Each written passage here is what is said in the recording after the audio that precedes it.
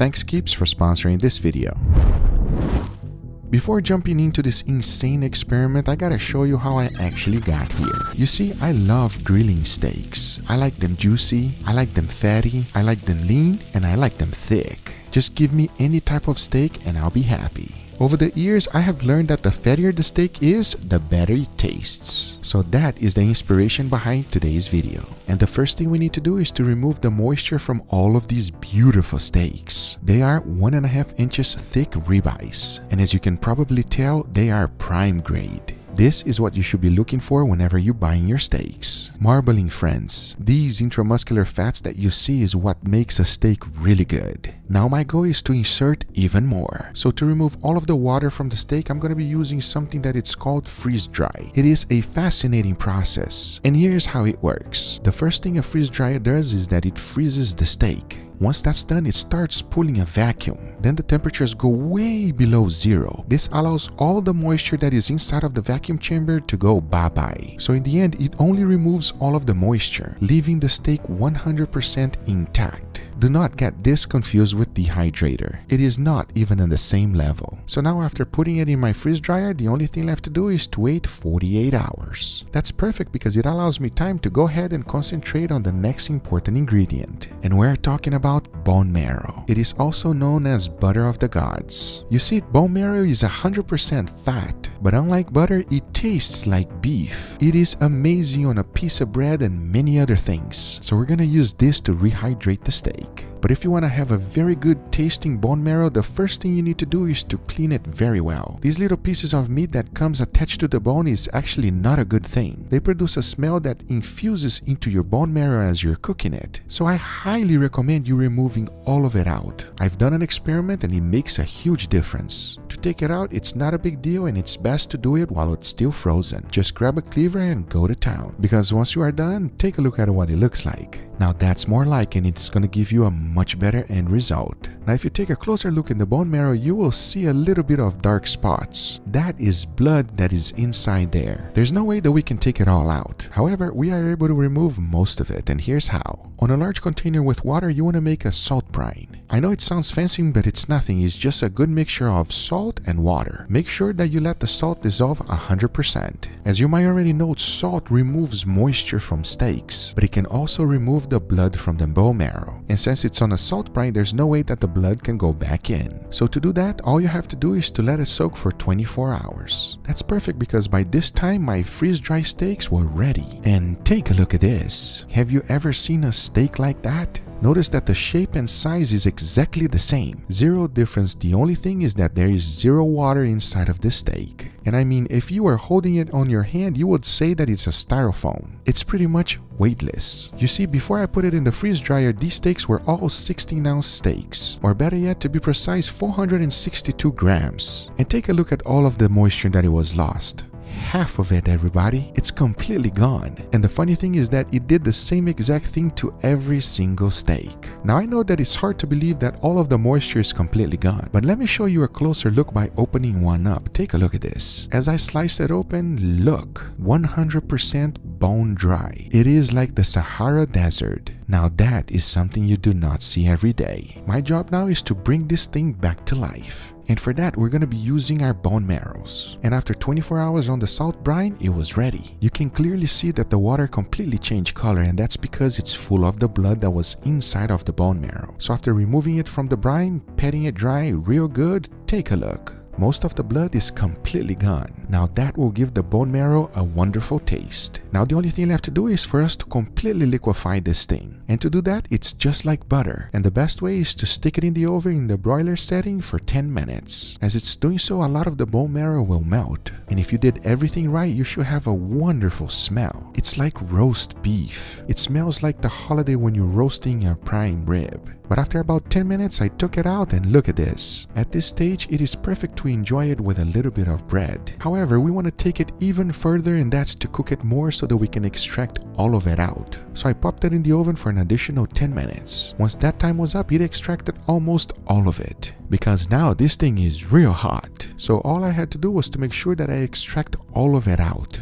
I did whatever it took because I didn't want anything to go to waste. Now these solids are not going to do me any good for the rehydration of the steak. However, this is not going to waste. Trust me. But what I was really looking for was this, the butter of the gods. If you've never had it, you don't know what you're missing. And if you did and you didn't like it, try the method I just made. Because if you go through the process of removing all the blood, it tastes amazing. And I cannot wait to find out how the rehydration is gonna work. So I went ahead and dropped it right on top of the steak. And this thing soaks it up like a sponge. Even though it's 100% fat, since it's still hot, it works really good. But I had to roast even more bone marrow because only those 3 were not enough. So I made sure to add 200 grams to ensure that it would hydrate the steak. At least to me, that sounds like an overwhelming amount. And since I had more steaks to experiment, I decided to do something else. And that was to make a mix of 80% water and 20% fat. Hopefully this will give me a better, well-balanced steak. I have no idea if it's gonna work, but that's my thought. And if you've ever tried to combine water and oil together, you know that's almost impossible. Take a look at this. Now I know I can use an emulsifier like Dijon mustard or white vinegar. However, there's no way that I want to do that to change the flavor of the steak. So I had to go with my gut and use this exact mixture. And as I'm doing so, to my surprise, it works. It actually works quite well. This steak soaks it up like a sponge for real. To ensure that it was completely rehydrated, I kept flipping the steak. And as I was doing that, I had another thought, which is to try something else. To have a full comparison, I want to just add water into the steak. This will really tell me if it's worth adding the bone marrow or just water. And as you can see, when I say it's a sponge, I mean it. That is why I love to make videos. Because if I tell you there's a way for a steak to act like a sponge, you will not believe me. But seeing this hopefully will make you a believer. But now that we have all of our steaks ready, I also added one more to the pot, which is a fresh steak. This way we're really gonna know if it's worth doing this insane experiment or not. But now, like every steak, the next step is to go ahead and get them seasoned. And for that, I kept it very simple. I started with a good amount of salt, followed by freshly ground black pepper and garlic powder, nothing else. And as always, I made sure to season it properly, because the only thing left to do now is to go ahead and get them cooked. I will treat them like a regular steak. That means I'm first going to be putting a wonderful sear on all of them. Once that's done, I'll be cooking them in indirect heat until I reach an internal temperature of 135 degrees Fahrenheit, and for that, I'll be using my wireless thermometers. And I'm hoping that the rehydrated bone marrow steak will be the best one I've ever had in my life. So now I say it is enough talking and it is time to cook them. So let's do it.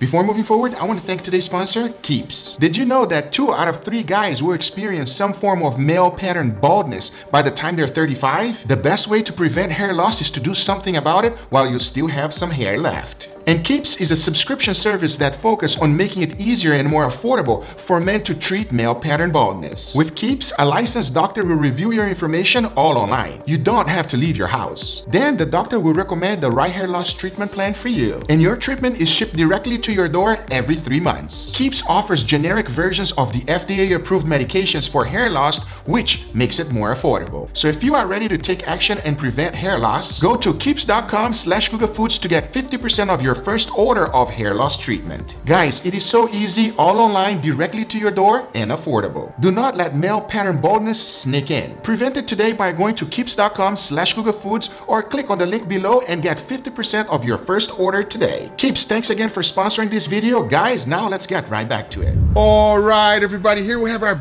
beautiful steaks, Mama. Are we looking at the same steaks?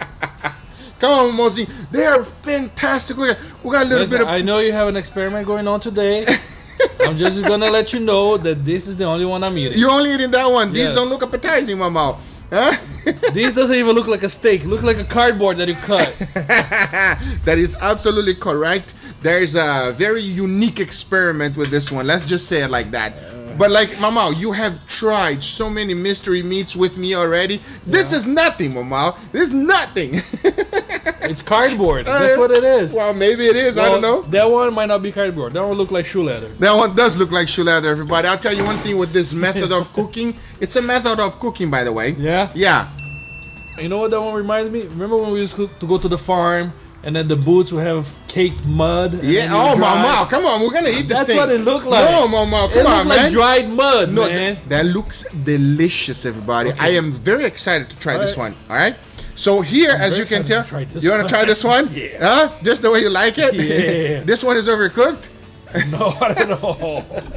Oh, well, let's start up with a good palate and see how this goes, yeah? Oh, I'm gonna just repeat the same same experiment over here. Several times? Several times. All right, very first one. Cheers, everybody.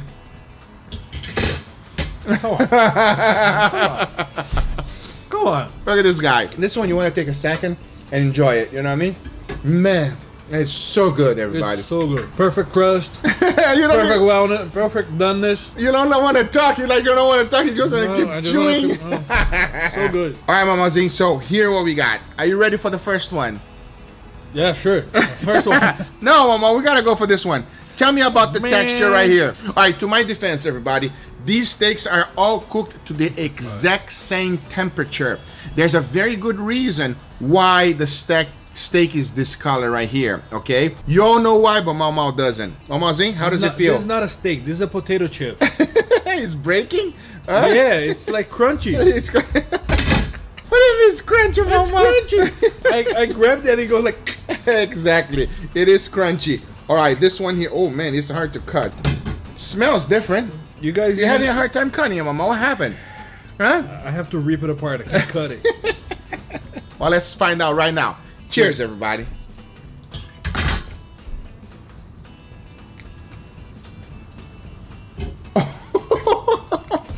Mama, what do you think about that one? You know what it is, Mama? It's like pure fat. It's pure fat, everybody. Like, it doesn't taste like a steak. You bite on it, and the only thing that happens is like it crumbles down. It's like and the fat comes out flooding. Yeah, it's like a into your mouth. oozing fat. It's like a crunchy oozing fat. So, like if you Oh, and the fat doesn't taste that good. Oh God. Golly, like you. What? I'm sorry. Whatever I did, I'm sorry. Whoa! Whoa! You're making me left one. I lost my breath over there. You see, the steak is trying to kill you. It is trying to kill me, boy. Let me tell you something, everybody. I've never laughed so hard in my life. That's a. It is like the steak took a mind of its own and it has pure fat. That's what it is, Mama. There's no steak in it. It's 100% fat, and the fat is a mix of different flavors, which you guys already know what it is. I'll tell you what I did, Mama. I freeze-dried the steak, and then I rehydrated with 100% bone marrows. It makes sense. It makes sense that it's extremely, extremely fatty, everybody. Did it rehydrate, really? Well, kind of. You see what I'm saying? It's still a little... it still looks dry and blah. Let me see if I can put it next to the camera so you guys can hear. I mean, next to the microphone so you can try to hear it. Now, this one here is different. Okay. It's not bone marrow. So let's try it. It's something else completely. Let's see if he actually made it a little bit better or not. To be fair, it looks a little bit better than the other one. It does. It does. It looked like it rehydrated a little bit better. You know what I mean? Okay, this one cuts a lot nicer. I can tell you that right now, right? Yeah, this one definitely rehydrated a little bit. Yeah, he cuts a lot nicer. So, with that being said, enough talking. Let's try the steak. Cheers, everybody. Come on now. Works like a charm. Fantastic. There you go. I even go back for a second bite. Yeah, I can eat that. Not bad. No, not bad at all. It is a good steak. Obviously, it is a little bit dry. It's a little bit dry. Maybe I can rehydrate it for longer. I only rehydrated for, as you guys know, 24 hours. It tastes like a steak, and it's actually edible. If I'm on a survival situation, oh, I'll go for that. 100%. And I have not eaten a steak for a month, You give me this, it's like the same thing if I go to a 5-star restaurant, yes. everybody, huh? Yeah, you're right. You're right. That's what we're comparing, not this one, mama. This one is it's a different league, you know what I mean? I know, that's why I like it. All right, let's go for this one, last one here. Now, this one here, obviously is a little bit different. I put Powerade on it. So we're gonna see if Powerade tastes good. I'm joking, mama, I didn't do that. All right. Cheers, everybody. Absolutely, I don't like it. It's not as bad as this, but No. it's definitely not nearly that. Exactly. The water one is much, much better. Mama, this one was with water and bone marrow. Okay. The water does a much better job by itself. Yes, Agree, mama? I agree. There's nothing else to do if you extract all of those wonderful juices from the steak to preserve it for many, many years. The best way to do it is just find yourself some water, rehydrate it, forget about the bone marrow. It will be a much better survival steak, but in no means will it ever come close to the fresh. No. Huh, mama? No way. Anyway, guys, these are the results. I hope you guys enjoyed this video. If you do enjoy this video, make sure you give it a thumbs up. If you're not a subscriber, be sure to subscribe for future videos. Remember, if you are interested in anything I use, everything's always in the description down below. Thank you so much for watching, and we'll see you guys on the next one. Take care, everybody. Bye-bye. We out. Oh, you're going more for the fresh. Huh? How about this one right here?